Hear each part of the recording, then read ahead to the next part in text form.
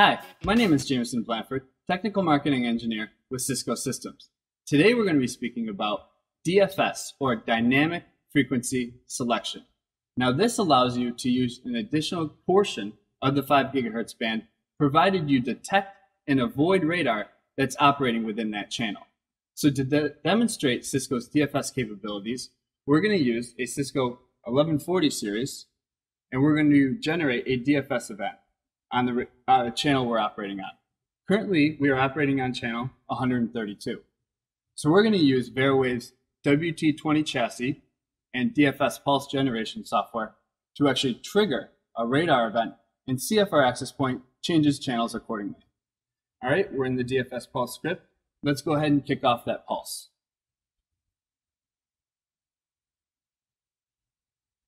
Okay, the pulse is now being sent. Now we'll move over to our Cisco Spectrum Expert display.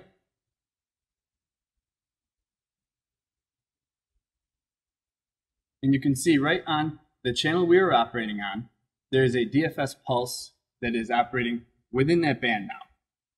And actually our access point is no longer operating within that channel. It's actually changed channels to avoid the source of radar and avoid generating any interference with a weather radar system. Now we're going to go back to our Cisco wireless LAN controller and check out what channel we actually changed to. You can see we've actually changed now to channel 112 to avoid that radar event. Now let's see what the administrator would see according to their viewpoint of this channel change. So now we're looking at Cisco's WCS. You can see we have a number of radar events that have happened over the past 24 hours.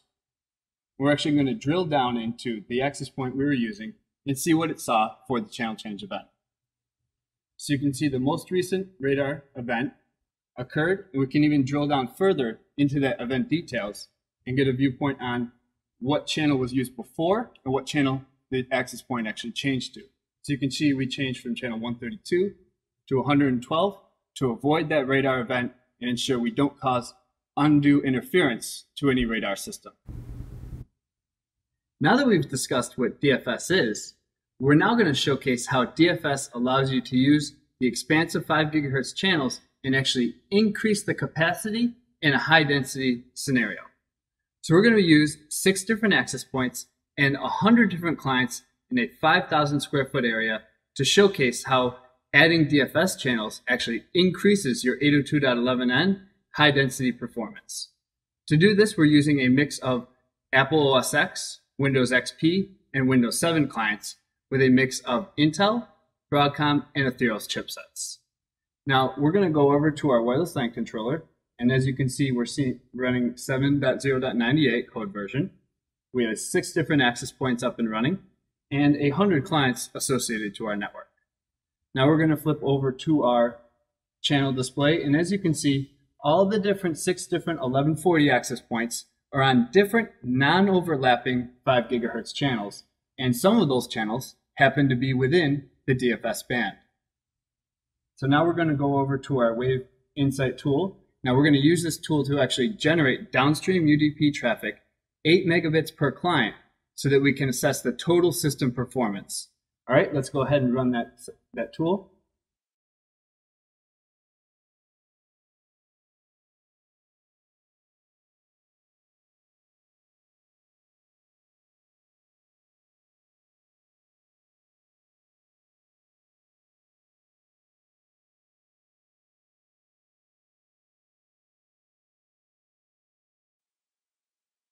Okay, it looks like the test has completed.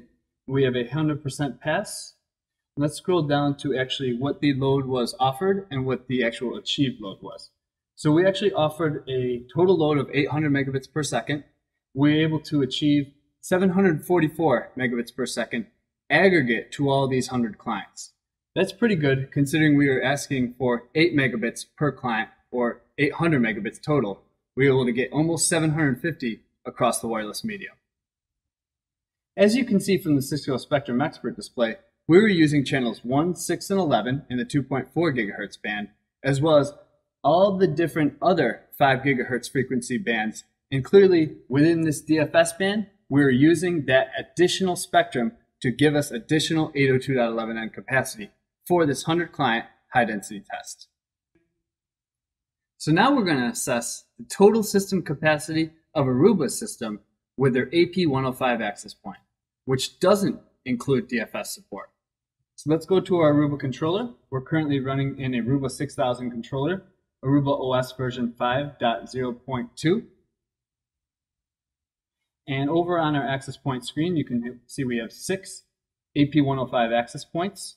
And if we look over to our channel usage in the 5 gigahertz band, you'll actually notice that Aruba is reusing multiple 5 gigahertz channels. Now, why are they doing that? Because they don't support the DFS channels that provide you that extended and expanded capacity so you can run a higher density network. Now we're going to run the same Wave Insight test, the same script against all 100 clients which are currently connected to the Aruba system now.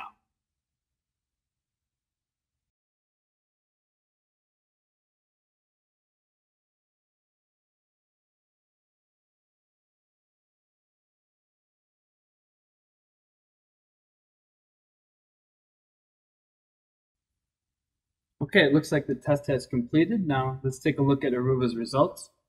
All right, out of our 100 clients, only 62% of them were actually able to pass the SLA. The other 38% actually received less than expected. And if we go down and scroll down to our total load, we tried to send 800 megabits per second, but ended up getting only 430 megabits per second through the Aruba system. So clearly delivering a little over half of the total bandwidth, but not quite up to par of what Cisco was delivering in this same scenario. Now, if we look over to our Cisco Spectrum Expert display, you'll see Aruba is using channels 1, 6, and 11 in the 2.4 gigahertz band, and they're also using the lower channels in the 5 gigahertz band and the upper channels. But notice this huge gap here, this huge range of blue means Aruba was using none of the channels within the DFS band within the 5 gigahertz spectrum, meaning that they're spectrum constrained without those channels, and they're needing to reuse other 5 gigahertz channels just to support more clients in this environment. So what have we learned here today? We've learned that DFS provides you additional 5 gigahertz capacity, provided you detect and avoid radar within that band. Now, competitors without DFS support, like Aruba's AP105, are spectrum constrained and thus limited in the total system capacity of their wireless network. In sharp contrast, Cisco doesn't forget about spectrum. We offer full DFS support across our entire line of 802.11n access points to bolster your wireless LAN capacity and ensure you have the best performance in a high-density environment.